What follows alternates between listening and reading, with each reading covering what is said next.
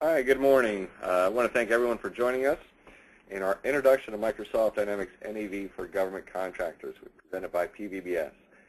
Today we'll be providing an overview of Microsoft Dynamics NAV for Government Contractors, which is a fully integrated business management solution. And today's presentation, we're going to include a little overview of the executive dashboards, also the fully integrated web time and expense system, project setup, which also includes billing setup and managing funding. We'll also try to get into invoicing and invoice formats and managing indirect rates. Okay.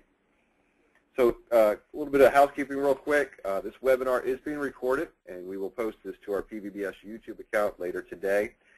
If you have any questions as we're going along, you can post those into the question section, and we will try to get to them. If we cannot get to your question, we'll have to contact you separately. We'll make sure that we cover that for you.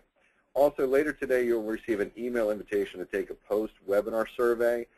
We really appreciate any feedback that you can give us to make this a better learning tool for everyone. So please take a few minutes and answer some questions for us. We really appreciate that. Now, the agenda for today's webinar includes a brief introduction about PVBS, and then we're going to jump right into the demonstration of the product. And again, if there's any questions or anything you want to see, please post those into the question section, and we'll get to those as we can. Otherwise, we'll try to save a little time at the end to answer questions. Okay. So a little bit about Pleasant Valley Business Solutions, PVBS. We are a top-tier Microsoft Business Solutions partner serving only the government contracting market. Our headquarters are just outside Washington, D.C. in Reston, Virginia. It gives us a unique access and insight into the GovCon community. And as an experienced leader with over 12 years of success in the government contracting market and an intelligent innovator with Microsoft systems, PVBS is a direct resource to both government contractors and the Microsoft community. Now, Microsoft Dynamics NAV for Government Contractors, which we're going to cover today, is a rich, robust accounting solution compliant with federal rules and regulations and provides complete integration and ease of use. Again, PVBS is driven to develop excellence in providing the most comprehensive solution to our customers, and again, we'll see that today. And with that, I'm going to turn things over to Mr. Paul Skirpsey, who is our VP of Sales and Marketing and one of the founders here at PVBS. Paul, welcome. All right, thanks, Damon, and good afternoon to everybody again. We appreciate, or good morning, depending on where you are in the U.S. We appreciate you attending our webinar. I'm looking forward to giving you a little overview of the Microsoft Dynamics NAV solution and why so many government contractors are switching to the application. So I've been working in systems for, I guess, a little over 20 years now, and working specifically with government contractors for the last 12 or 13. All right, so a little bit about Microsoft Dynamics NAV. So for folks that haven't heard of it before, it's been around for almost 25 years. I started working with the solution back in 1999, actually before Microsoft bought the company. And today there's over 110,000 companies worldwide using it, which makes it the most widely used mid-market business software product in the world. So that's exciting for us and our clients to see the incredible adoption that the solution has received, especially over the last 10 years. There's really been accelerated growth for the product. So a little bit about, there's always a question that people have, which is, how does Microsoft go to market, and how does Pleasant Valley Business Solutions work with Microsoft? So we're actually a partner with them. Like Damon mentioned, we're a gold certified partner, but we're also part of a couple key programs with them because of our vertical partnership strategy with them. So we are the go-to partner for government contractors for Microsoft. So when Microsoft identifies government contractor opportunities, there's a handful of us in the U.S. that focus on that. Pleasant Valley is the #1 partner there. So we've delivered the most new clients for Microsoft, and we've been the driver of the Microsoft Government Contractor Alliance. So we're a founding member of this organization for Microsoft to really continue to enhance the product and go after the marketplace related to government contractors. We've also done things to improve the product that we incorporate back into the base system that's actually certified by Microsoft. So this slide comes from Microsoft and kind of shows how PVBS integrates into the Microsoft ecosystem. We're their go-to partner for government contracting. All right, so that gives you a little bit of background on the product, a little bit of background on our firm, and now I'm going to get into a demonstration. Like Damon mentioned, today's presentation is not going to be details on every aspect of the solution. It's meant as an overview. And if you'd like a more detailed presentation, please feel free to reach out to your assigned account executive or Damon or myself, and we'll follow up with you after this demo if you have any questions that you post that we can't answer. So what we're going to do is we're going to start off with a general overview of the product before we kind of go through that day-in-the-life process of a government contractor and how they use the solution. What you're looking at right here is the home page for Microsoft Dynamics NAV for government contractors. I'm logged in as an accounting manager, and I'm seeing some key activities that an accounting manager typically would be responsible for performing or overseeing. So things like expense reports that need to get processed or invoices that need to get created. And I can drill into these individual boxes to get into the detail. So here is the one expense report in my queue that's been submitted, and it's already been approved. And I can look at that whole approval process, so who approved it and when they approved it. I could also pull up attachments to that expense report. But once I review it and accept it, I can turn it into a purchase invoice and pay it. And I'm going to show you the details of how expense reports are created. But one of the things that's great is you never have to rekey any of that data. So that data is entered one time from the initial setup of the project through collecting the expenses, reviewing and approving, and then finally turning it into a payable to pay the employee. So the idea of that home page is make it easy and streamlined for people to get to information, answer questions, and know what step in the process they're responsible for performing.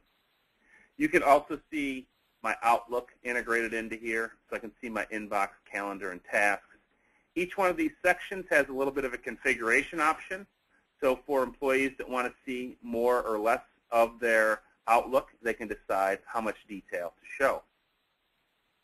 To give you an idea of the breadth of the application, I'm going to go to the department list so you can see all the modules, all fully integrated. So these are not elements that are developed in a vacuum. They're all developed together and all integrated in real time. So I can see information like financial management data. So everything from GL to cash management, AP, AR, and fixed assets, sales order processing, purchase order management. We have government contractors that perform a wide range of tasks. So some of them also have to warehouse and manufacture products or resell products. So today's presentation is going to be more focused on those companies that are project-based. So they're providing professional services to the government.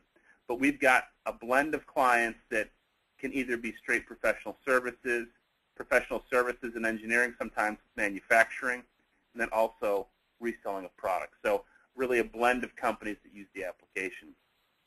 Resource planning, HR, and payroll. So those are the different components that are built inside the application. What you're going to see is there's reports within every one of these modules. So within project accounting, there's a series of reports for project-based companies. So everything from job status reports, which are like your project P&L, utilization reporting, billings reports, funding reports. So the key reports you need to run your business all baked into the system. Also a series of financial reports. In addition to the reports built into the application, we can leverage the back-end database, which is Microsoft SQL Server, and we built out a series of data cubes with dashboards associated with them. So these dashboards, both on the project side, the product side, and the financial side.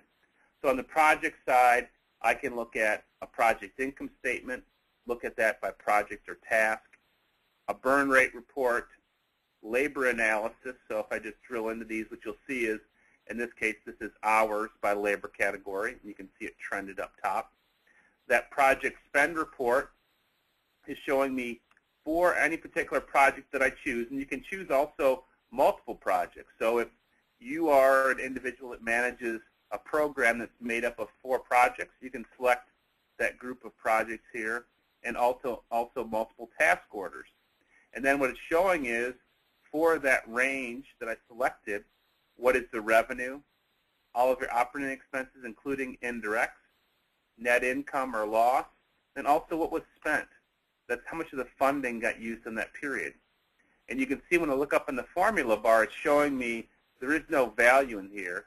It's just showing that cube at a measure called total spent, filtered by the different filters I've set, project, task, and period. And then over to the right, it's showing me a little funding status. So based on my average burn rate over the last 3 months, the system's going to calculate how many months of funding are left in the tank for me. So in this case, I've got 9.5 months of funding projected if we continue at the same burn rate on the project. So not only is this a system to perform the transactional side, also run the reports from an operational side, but then dashboards for whether it's the executive team or your operations organization to get a high-level picture of performance of projects, people, and also finances. So this is the series of project views, and then there's also a series of financial views. So I'll go into the financial view, and what you're seeing here is a business overview. So it's a trend of my revenue, profit, and AR. Balance sheet with key metrics, giving me overall idea of the 2 main measures of performance of my business. On the income statement side, you're seeing details regarding quarterly performance, also current period and year-to-date performance, cash flow, and then different indirect rate views. So for clients that have cost reimbursable contracts, a big component of what finance does is to make sure that you're maximizing your return by keeping your rates in line with what you've defined as your provisional rates, and then also managing any type of rate adjustment as needed. So you can see for my demo system, I've got a fringe, overhead, G&A, subcontract, material handling pool, and you can see how my rates are performing over time, provisional versus actual, and the trend of that information.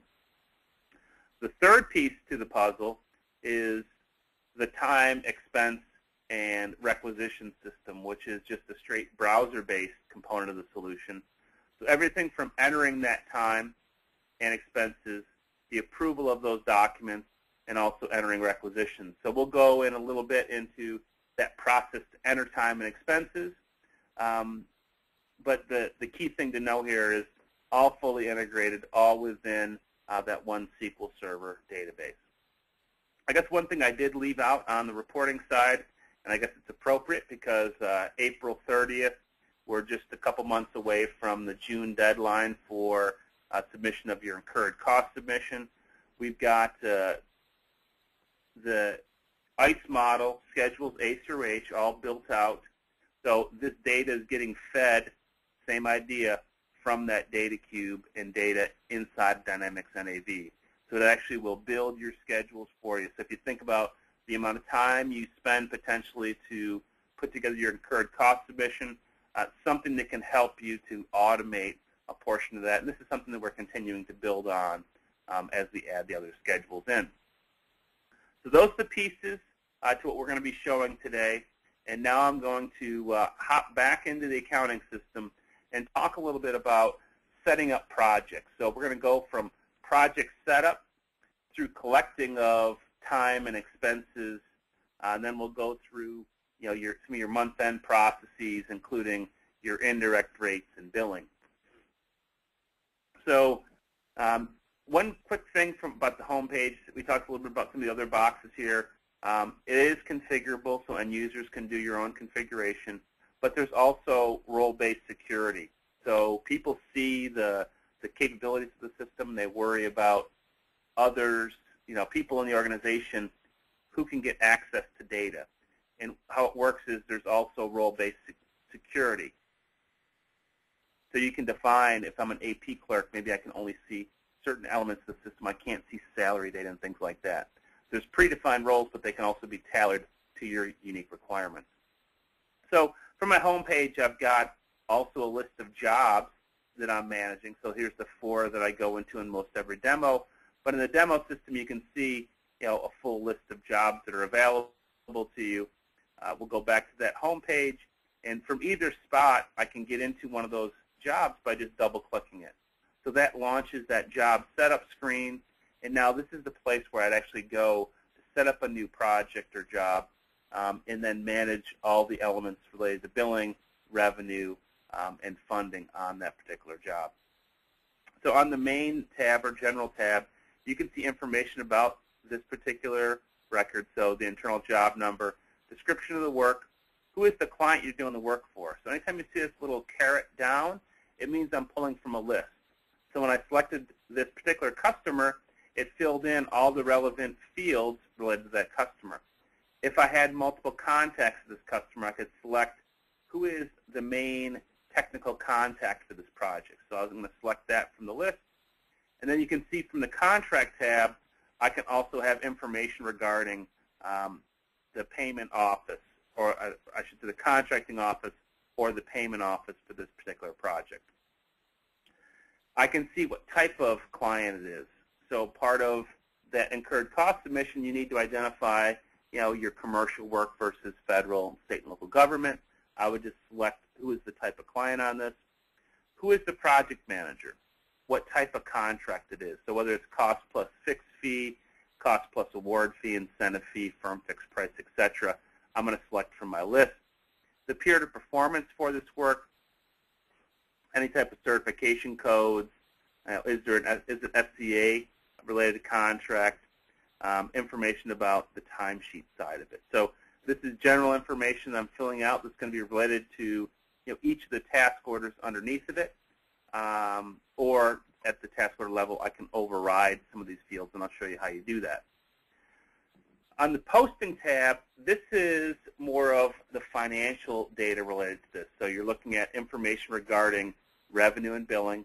So you can have, the system has predefined formulas, but there's also some configuration options there. So if you've got unique contract types, systems can support that. So some of the unique things the system supports, hybrid type contracts. So if you have firm fixed price tasks mixed in with T&M tasks on a contract, or cost reimbursable with firm fixed price, you can accommodate that through those unique billing formulas. Information, this one's a cost plus fixed fee. You can see information about the fee percent, any type of withholding on this project, also details regarding revenue recognition. When I go to the contracting tab, on the contracting tab, I mentioned some of the fields related to contacts. There's also a contract-related field. So this contract would be, if you had some type of IDIQ. So if you're on the Seaport E contract, or you've got a GSA contract, you can select the primary contract vehicle the work is being performed under. So then when you look at those reports early, those dashboards, if you wanted to select all work under a certain contract vehicle, you could do that. So it makes it easier to report and find data. Speaking of reporting, over to the right, there's a status box which shows me some high-level information about this particular job. So I can see the overall contract value, again, how much of it's funded, information about labor hours, AR balance, etc. Any one of these fields that you see that's blue and it's got a line underneath of it, it means I can drill into it. So when I drill into the AR balance, it takes me into, here are all of the open customer ledger entries against this particular project. So in this project, there's 5 open invoices, and you can see the original amount of the invoice, how much is remaining.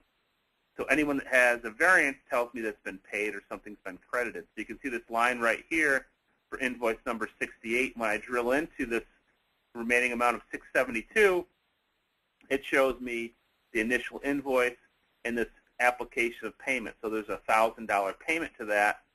If I wanted to know more details about that payment, I can hit Navigate, and that's going to show me all entries related to that particular payment.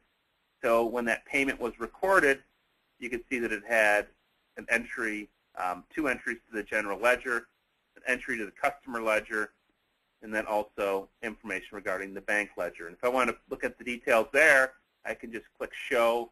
So in the bank ledger, it shows me that we received on January 25th $1,000. We put it into our Bank of America account. So it allows you to answer those questions that you might have on a transaction without having to go in and out of any of the modules. You can actually just drill down and drill across the system. So that's a high-level setup of the top level of the job, but for many there's additional details to that particular job setup. So within the work breakdown structure, this is where you see the detail of how that project is set up. Within the structure, it's called the job WBS, or work breakdown structure. This is going to show me information regarding the structure of this project. So you can see that I've got at the task at level 1, I've identified that this is CLIN 1. And if you've got Akron's, if it's funded by Akron, I can identify the Akron funding below it. I'm able to see the details of what is the total cumulative contract and funded value of any of these individual levels. These individual levels can also have different contract types. So when I'm on level 1, if I look at the task detail, it's showing me that potentially this one might not be cost plus fixed fee. This could be a firm fixed price task. So that's the whole idea of the hybrid contract. When I look at any of these levels, this funding is made up of potentially one or multiple modifications to that contract. So when I'm on the setup task and I look at the modification detail, it shows me the history of all the mods that have been made to this particular line. If I wanted to add another one, I can type it in, but I can also just hit F8. That copies the line above it. We'll just say this is mod number 11. If I hit T under the starting date, it's going to put today's date in for me, or I could just use the calendar to select from the date. And then I would just identify what is that impact on contract and funded values. Maybe it was a $250,000 change, and it's fully funded. Once I make this entry and I say OK, what you're going to see is that all of the associated levels get updated. So when I say accept this change, you're going to see the contract and funded value get updated here. So it just went to 4.3 and 4.1 million. And when I go back to that work breakdown structure and look at that individual setup task, you can see that now this shows 3.2 and just over 3 million. So you're able to track that details of the funding. If you have any documents related to it, so you've got an email from the contracting officer, or you've got a PDF or Word document, you can actually take and drag and drop a document, place it against the record, and what it's going to do is it's going to put a link into SharePoint. So it's going to take that file, drop it into SharePoint for you, and then make it available for others to see. So when you think about it, all of the information that's contained outside of the system that you would never put inside of it, you can now relate it to the application. So it makes it easier for people to find and share data. So that's a little bit about the work breakdown structure and how that operates. Once you've defined the overall structure, now you're deciding who's working on the project. So there's a couple things to show is, one, visibility controls. So whether a level is visible on a timesheet or not, visible on an expense report. So you could have certain tasks that time can be charged but no expenses to it. And then you can identify who can charge. So the idea of membership, and then different approval hierarchies that you can define within the system. So it really gives you the flexibility to manage things in detail, but the setup facilitates it being done in a cost-effective manner. So once I've got that overall project set up, now some key things you might want to think about is the overall budget for it. So you've defined what's been funded. If I wanted to budget individual resources, this is where I would identify who's working on the project so I can add a resource to the budget, identify their hours. I can also budget any type of other direct costs, so materials, lodging, etc. There is two different ways to get data in to this budget screen. So one, I can just import. Other thing is I can enter into the cells and then also leverage this copy feature. So what copy allows me to do is once I enter a 1 month budget, so in this case I entered labor for April, I can actually copy that labor plan for April and copy it out over subsequent months. What the system will do is look at the number of available hours for that particular resource in the month. So if I'm a full-time resource, it knows how many working days are in April, and it creates a ratio. So if this was a quarter of Andrew's time in April, and I copy it over the next 6 months, it's going to put a quarter in those subsequent months. So it'll actually look at how many working days are available. You can do a similar concept with your ODCs. ODCs are typically not as linear, so you can still use that copy feature, or you can hand key it. There's additionally options for providing a % increase. So on your labor costs, you could say that there's a % increase on your people's anniversary date or on a particular effective date. So trying to make it easy to enter data into the budget, because the process of entering budgets can be cumbersome, and also you might want to manage multiple budgets. So you can have as many budgets in here. So your baseline budget, maybe you create a running budget for your ETC budget that you're adjusting each month. And that gives you that ability to report on things, budget versus actual, comparing to several of those different budget formulas. So now I've set up this main project, defined a budget. Other things that you might be interested in doing is defining funding limits and ceilings, and also setting up alerts on the project. What alerts allow me to do is, within any level of the WBS, I can compare what's been spent or billed to what's funded or budgeted, and then at a certain % trigger an email out. So whether it's going to the PM, the task manager, or you're just hand keying email addresses in, and at each of these % levels, it's going to trigger that email. So every day the process runs to see if you've reached this %. If you have, send out an email to one of those individuals to let them know that that status has been hit. Just one quick explanation. So I think that we just talked about budgets, so people understand that. We just also mentioned funding. Billing makes sense. It's what you actually posted for an invoice. Spent is a concept not everybody's familiar with. And what spent does is it looks at time that's been charged against projects and expenses that have been charged but haven't been billed yet. So this is going to look at prior to billing, where are you at. So it's going to really provide you an update before month end. So it's giving you more real-time information against the project. So that's kind of a lot of details about project setup. I'm going to cover one more element of project setup before we next go to the time entry side. And the next thing I want to talk about on the project setup is I'm going to go to a different type of project. So we were mainly just talking about a cost type project. I want to talk a little bit about a time and material project and how that is a little bit different. So what you're going to see is on a T&M project, typically you're billing by labor category. So I'm taking individuals, assigning them to the project, and giving them a project labor category, because this might be different than their corporate labor category code. Then I'm identifying what are the bill rates in the project.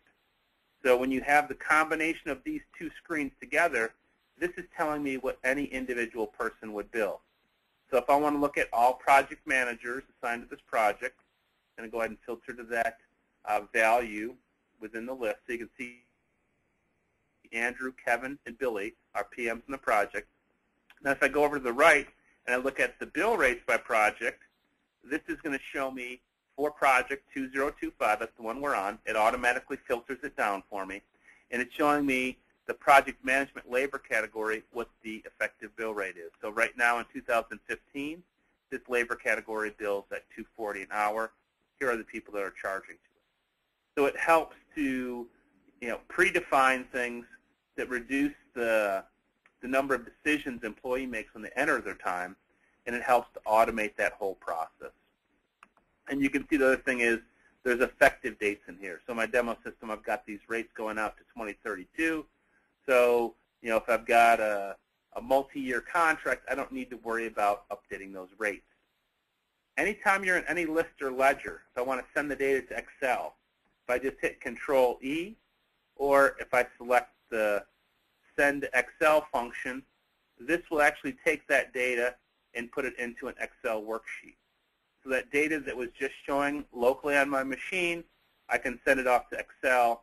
And now if I wanted to take that Excel data, and maybe I want to add future years labor categories, I can do that, copy the data right from an Excel, and then we'll go into Dynamics NAV and use the paste feature. It still does all the validation. So it's going to still make sure that this is a valid labor category. In case I change something in my Excel worksheet, it's going to let me know if there's any error related to the project number, labor category, or effective date. So that's a little bit about setting up the project. And now before we go to the time and expense side, we're going to just put a little poll out there so we can get a gauge for the type of folks that are on the call today. So I'm going to go ahead and turn to you, Damon, if you want to go ahead and put up our first poll. Sure. I guess our first poll then would be, talked about this before, but what accounting system is your company currently operating on? We have a few choices here under QuickBooks, Deltek, Microsoft Dynamics, Procast, and others. A lot of folks on QuickBooks. Paul, you see that? Yeah, so right now it shows 55% are on QuickBooks. We've got 30 on Deltek, and I guess they're still moving around a little bit. And we've got about 10% on Procast and about 10% on others. So nice mix of companies on the call today. That's great to see. All right, so next thing we're going to is we're going to the time and expense side. So what's happened is once you set up that project, just a couple things. Maybe let's go back into NAV and just show a couple of these things. So just to highlight, we talked a little bit about period of performance. So this determines what is the length of time someone can charge or even see the charge codes. You can also restrict it down to the individual level. So even though the POP ends on 2020, maybe Damon can only see the charge codes for a month. So you can also restrict it at the employee level. And then we mentioned within the work breakdown structure the visibility side. So only codes that are checked as visible on timesheet are going to be visible when employees log into their timesheet. So they just see their projects for the period of time that they're assigned to them, and then they're going to only see them if that visibility is checked. So then what happens is just a couple high-level things. One is, as an employee, I can look at my current PTO balance. So accounting or someone in administration can define the PTO accrual method. And then what's going to happen is every period, you're going to run that timesheet accrual process, and then this will update how many available hours each employee has. So they're going to see the availability. In the PTO codes, you can define them. So whether you have just PTO, vacation, and sick, whatever it might be, those can be defined by you. Hey, Paul, we got a question came in, and I think it's good timing for this. Yeah. The question is, can the time be input from external devices? I think they're talking about mobile. Yeah. So I'll go ahead and let you answer that. Yeah, so I guess the first thing is you can use a tablet to enter time. And what we're doing on the mobile side is later this year there's going to be a mobile client that will be released that you can enter your time and expenses on a mobile phone. So that's in process. So you can enter it either via a browser or a tablet today. All right, so other things you can do is you can request time off. So this time off request function allows somebody to select the days that they need off, description of why they need the time off, and submit that. And then what's going to happen is it goes off to their timesheet approver. The timesheet approver can go ahead and either accept the time off, and if they do, it goes directly on the employee's timesheet. If they reject it, they can put a comment in there as to why they rejected it. Other things employees can do is identify their list of favorites. So what are the particular projects they charge to every timesheet period? They put them on their list, and then when they start a new timesheet, the system's going to automatically fill the codes in for them. And then what I'm going to do is I'm going to go to the day that I worked. So yesterday, maybe I put 8 hours against Project Kempster. I would just enter my hours. If I wanted to enter a comment in there, I can enter a comment, say OK, save it. That's what I'm going to do on a daily basis. So that's the process that employees are going to go through. Once they've completed it, they would complete their timesheet for the timesheet period. They would click the Submit button. Oh, I didn't save it yet, so I'm going to go ahead and save the data. So now it's saying it successfully saved it. And now that Submit process would submit my time for the period, and it would send off a reminder to my approver to let them know that they need to approve that time off request or reject it. I'm going to go ahead and cancel it because we've got one more day in the timesheet period.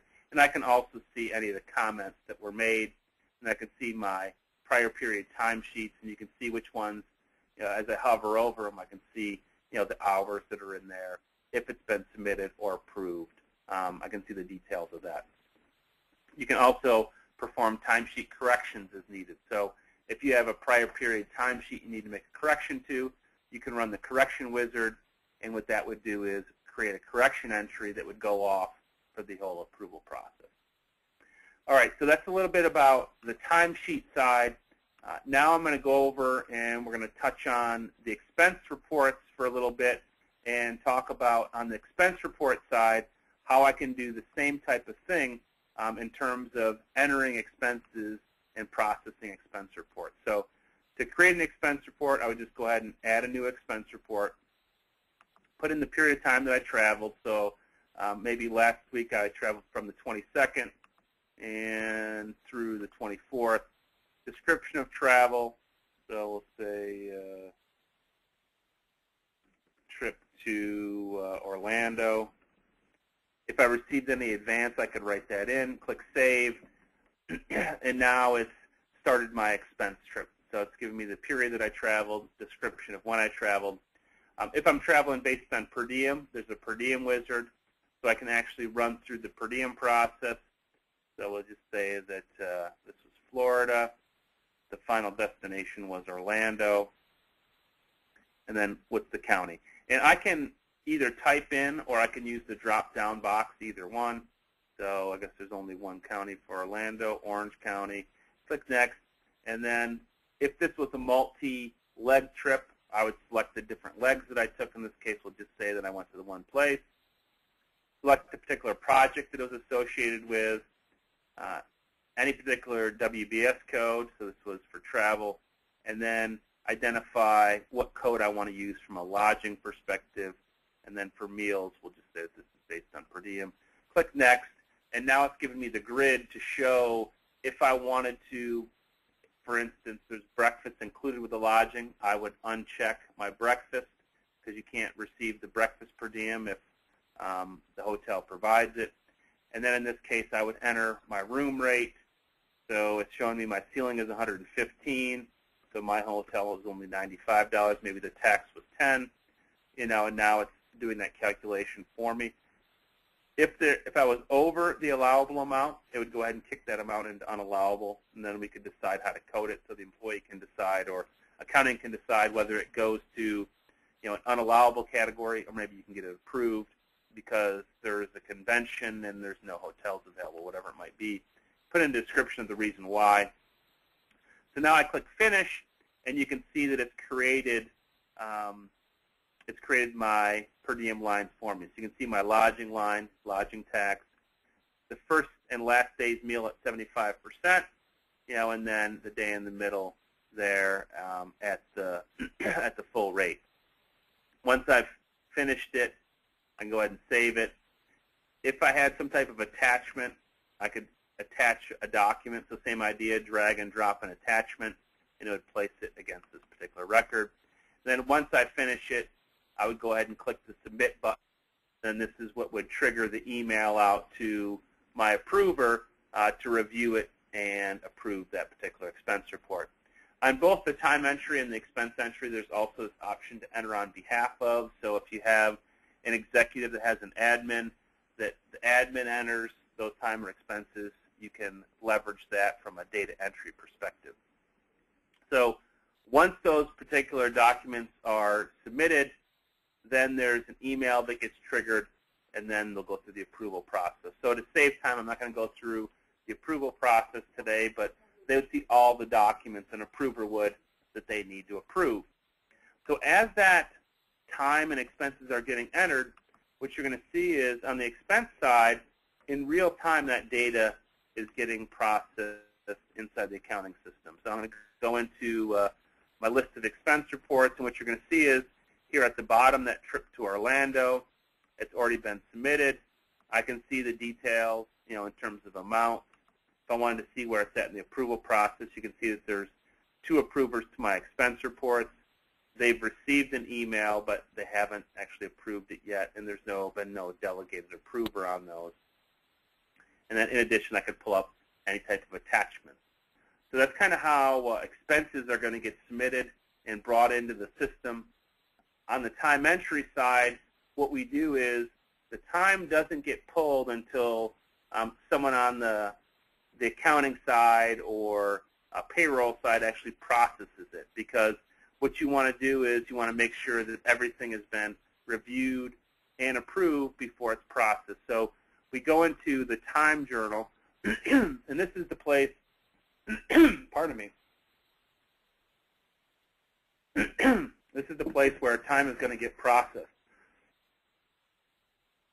So the first thing I'm going to do, pardon me, might have been a good time for a poll. I think I'm okay now.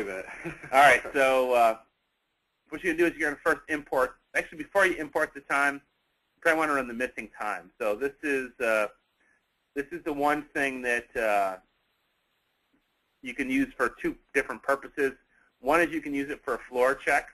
So if the government comes in, you need to do a floor check, say on the 28th, you can select the floor check date. Typically, you're running this for, at the end of your timesheet period, to see if anyone has not entered or approved the time yet. So you're going to run this, and then you got to chase those people down to get them to enter or approve the time. In addition, there's a daily reminder that goes out. So if I look at the timesheet setup before we do this, let me just go over and I'll show the folks on the call really quick related to that timesheet setup. And what this does is this is going to trigger automated emails. So I can identify that, do I send out email notifications? And if I do, when do I want to send them? So I can send them when someone submits time so the approver knows to approve it. You can send the daily reminder and also copy the supervisor on the daily reminder, then decide what time you want to send that daily reminder, and a timesheet reminders, expense report reminders. So these are automated alerts that the system is going to trigger. We'll go back to that time journal. So we talked about running the missing time report. From there, we import the time into the system, and it creates entries into the journal per employee. From there, you're going to calculate the labor distribution. What that does is it calculates the per hour rate. And then from there, we can print our time journal summary report. And what this is going to show is all the details related to the employees. So it's going to show by employee, are they salaried or hourly, what their pay rate is, the different projects that they're charging to. So you'll see the history of the projects and the hours. I can see the detail of what's going to hit the project when it gets posted. And then I could see from a benefits perspective and a GL perspective what's going to happen when we actually post this entry. So it gives me a preview of what's going to happen before I post it. Before I post it, you can also send this data off to ADP, Paychecks. We also work with payroll networks and other payroll providers. There's also a payroll system built into the application. So once I do all of that review and it's acceptable, I would go ahead and post it. And at that point, it hits all those ledgers in real time. So you don't have to post it multiple times. That one post hits everything in real time. So in some systems, what you have is you've got to close those ledgers out. This is going to give you more of a real-time view of data. So now once I've processed those expense reports, I've processed the time, the next step that you would go through as part of your month-end process. You might talk about your indirects before you're going to recognize revenue and billing. So we're going to first go to our indirects and talk about how indirect rates are set up and how they're processed. Then we'll go into the billing side. So within cost pools, this is the place where your indirect rate structure is going to be set up. So this is going to be as simple or as complex as your business. In my example, we've got a fringe, overhead, company site, client site, G&A pool in this demo system. What happens is, step one is you define the rate structure. Step two, for each one of these pools, whether it's a final pool or an intermediate pool or service center, you're going to define how the rate for this pool gets calculated. So under pool, cost, and base, you're going to define which accounts you're going to use to accumulate your costs. So in this case, it's a range of my overhead accounts. And what you're doing is you're setting up an account, we call it an account set, so you can reuse that anytime you'd like. So in this case, my overhead accounts, if I go into the detail of what that includes, is it includes accounts 7,000 through 7,700. So this is going to be based on your chart of accounts, the range of accounts for what is in my overhead pool. The next step is, once I define what's in the pool, I'm defining when those costs are accumulated. Actually, let me go back because we talk about the base for just a second, just to mention some other concepts. So in this example, my base includes not only the direct labor, but it's also with the fringe applied. So what happened is, step one, my fringe was an intermediate pool. So I took those fringe costs and I allocated a portion into overhead and G&A. So my base for my overhead pool included not only labor, but also that fringe component. Your base can also be non-financial accounts. So whether it's square footage, it could be labor hours versus labor dollars. You can set up those different bases as a statistical account in the system. And then another thing I didn't talk about was the department. So because you might have pools that are for just certain departments, you can define what departments are participating in that pool. So that's kind of the pool and base concept. The next step is the allocation of costs. So if it's a final pool, which means those accumulated costs go out to projects, you would just check, they go out to projects. And it can be done at both an actual and a provisional rate. And then if it's going into another account, it would go into another GL account to be later picked up, in that case of fringe, to be allocated at a later point once those costs are accumulated into my two overhead and G&A pools. The next step is identifying what is the provisional rate that we're using for billing, and you can see that there can be historical amounts of these. So in this case, in 2013, the rate for that pool was 50%. Maybe in 2014, now our approved provisional rate was 55, and then the final rate, is going to be 51. And hopefully the government approved that rate variance so you can actually bill it. So the system is going to be able to bill and track those variances. One of the things that you'll see is when you actually process your indirects, they get posted to the general ledger and to the project ledger, both in real time. And let me go over to my chart of accounts to show you a little bit about how that looks. What you're seeing is a series of allocation accounts here. I'm going to highlight two of them. So when you run that allocation process, and I'll just pull up the screen on, you can see that I can either use the menu or I can type in the menu bar if I just know the description of it. So I just type in allocate, and I would just choose the period I want to run this allocation for, and then whether I'm using the final rate or not. You can also schedule any of these. This is just a process. So whether it's a report or a process, you can schedule it to be run at any time. And then when that is posted, you can see the impact on the general ledger. So when I drill into that amount, the 37,000, you're going to see the detail of all the entries that were made as part of that allocation. So every project and task where costs were allocated, I'll see what was the amount, what was the rate, what project, task, department it went to, and then I can see the total amount here, in this case, a little under $4,000. So you'll be able to run things provisional versus actual, and then report on those variances very easily. So that's one step of the month-end process. Another key step in your month-end process is the invoicing process. So I'm going to go ahead and I'll pull up a project and walk you through the process for invoicing. So the steps you're going to do is I'm going to run this function to create an invoice. You're going to choose projects you want to run it for. This whole idea of billing group, these are the different, if you remember earlier, we had all the different tasks on there. I can choose if it's one or multiple tasks that get billed on this particular invoice. What is the period I'm going to run it for, whether I'm using the final rate or not, and what is the final rate period from.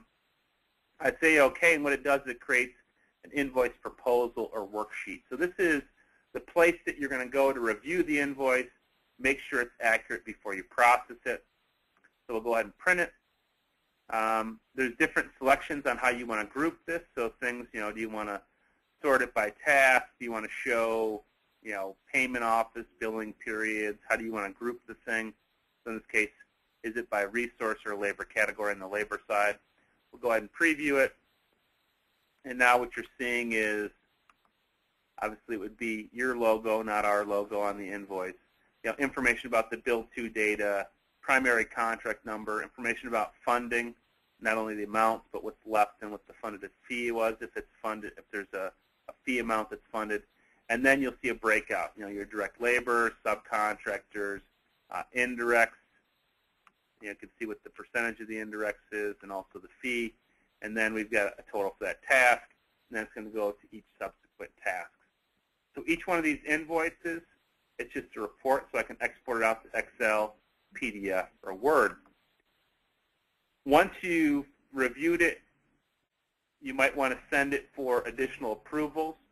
So this approval request will send an email off, so then your project manager can review it and accept it if needed. So now once I've gone through that process, and once it's completed and it's completely acceptable, I'll hit post. And what it does, it creates a posted invoice, which is going to be your final invoice document. You can reprint this thing as many times as you want. So you can see I printed this one a couple times already. If I wanted to reprint it, I just go ahead and hit the print button, and we go ahead and preview it. So if I want to see it instead of by resource, by labor category, we'll just preview it and show it a different way so you can see a little different take on it. So now what you're going to see is down in the labor section, it's no longer showing the person's name, it's just showing their labor category. So you've got a lot of flexibility there. You can also save those. So once you decide for this project, this is the way I want to see it, there's something called, it's an invoice selection in a way that you can save it. You can also email the invoice. So if I want to email this as a PDF, I could email it right out of the system to my client so they can get that final copy. In addition to formats within Microsoft Dynamics, there's also options that are government-specific formats. So whether you're looking at the 1034 and 1035 or DD250, you can leverage those formats. And what that's going to do is actually drop it onto the government form. So if you use that public voucher to invoice, you can leverage that function.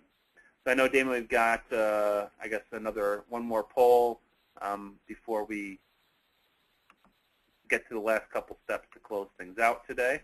Sure, and one of the things we've talked about is, a lot of different things with our system, the reporting, the automation, obviously compliance and integration. Kind of curious for the folks on the line, what are the most important aspects that they're looking for within their organization to improve? How is the reporting coming, the automation? Obviously, a lot of government contractors want to make sure that they're compliant. Integration is always very important with a lot of our customers who use Project or Word or SharePoint. So definitely want to take care of that. It looks like a lot of folks are looking at the automation and reporting. All right. Yeah, we'll just give it just a couple more seconds to, and looks It looks like about 95% have voted, and number one is automations. Automations at 58%. We've got reporting at 27%, compliance at 14%, and a couple percent on the integration and other side. So that's often what we see is that automation, reporting, and compliance are probably the top three pieces for what companies are looking for from an overall improvement perspective. All right, so last thing we want to do to close this thing down is we're going to spend a few minutes to take any questions that folks on the call might have. And again, you can post those into the question area.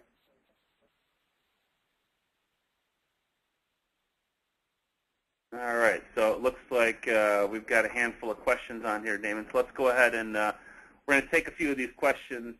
I guess the first question, and it's been asked a couple different times on here, is related to what size organization is the best fit for this application. And actually, that's one of the unique things about the system is that it's actually leveraged by a wide range of companies. So on the low end, I'd say we've got clients that start off with us probably when they're about 40 to 50 employees, and then we've got clients that are several thousand employees. So from a revenue perspective, usually between 10 million to about $1 billion in revenue.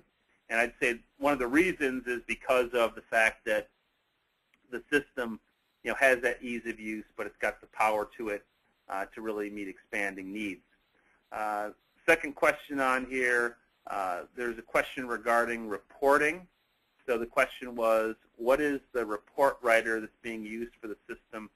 So let me just I'm going to show you a couple things on reporting before we answer the last few questions that are in the queue. So from a reporting perspective, what you have is there is a financial report writer built into the system. It's called account schedules. And that account schedules, it's not Crystal Reports. It's report writer that's built into NAV. And one of the things that makes it unique because of that is just like when we drill down to the chart of accounts, you can actually drill down into a financial report. So you can drill down and get the answer. So this is, I would call it proprietary to Dynamics NAV. So it's called account schedules. It's the financial report writer. And then reporting services is the report writer for each of the modules. And then we leverage analysis services, if folks remembered, for that data cube technology. So that's what these dashboards are built in, is analysis services on the data cube side.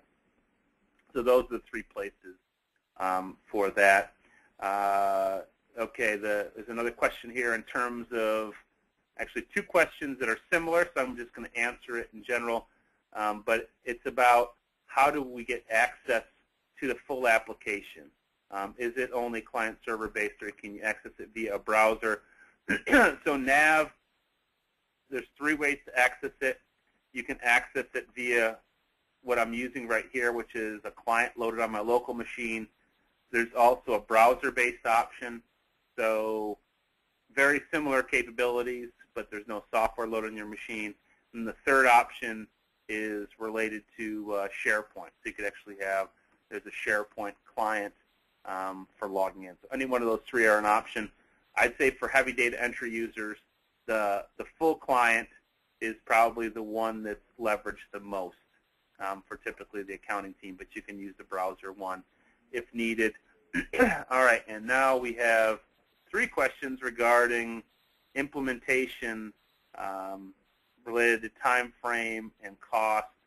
And this one is difficult because, like I mentioned, there's such a wide range of users that it can range anywhere from, on the shorter time frame, 60 to 90 days. I'd say that 90 to 120 is typical, but we've had clients that are, like I mentioned, $1 billion business. Those are much longer projects, and they're more expensive. There's more of an investment there. So what we'll do is, for the folks that requested information about cost, we'll just follow up with you, and we just get some basic information, and we can let you know how it's, the license cost. But I guess one question regarding the license is that it's based on concurrent users. So on the timesheet side, you get unlimited use, time and expense, and then you get, it's based on concurrent users inside the application. So I think that covers most of the questions, and I think we've got about a minute left. So I believe that's it. So I'm going to take back over, and we answer the Q's and A's. I do want to thank everyone for joining us. So we did run out of time, and there's a couple questions here. We'll definitely get to those one-on-one. We'll be sure to reach out to you. Again, if you have any questions that come up afterwards, feel free to reach out to either Paul or myself. You should have our emails. And there's also our contact information here on the last page. And we hope to talk to everyone soon. Thank you very much. Have a wonderful day.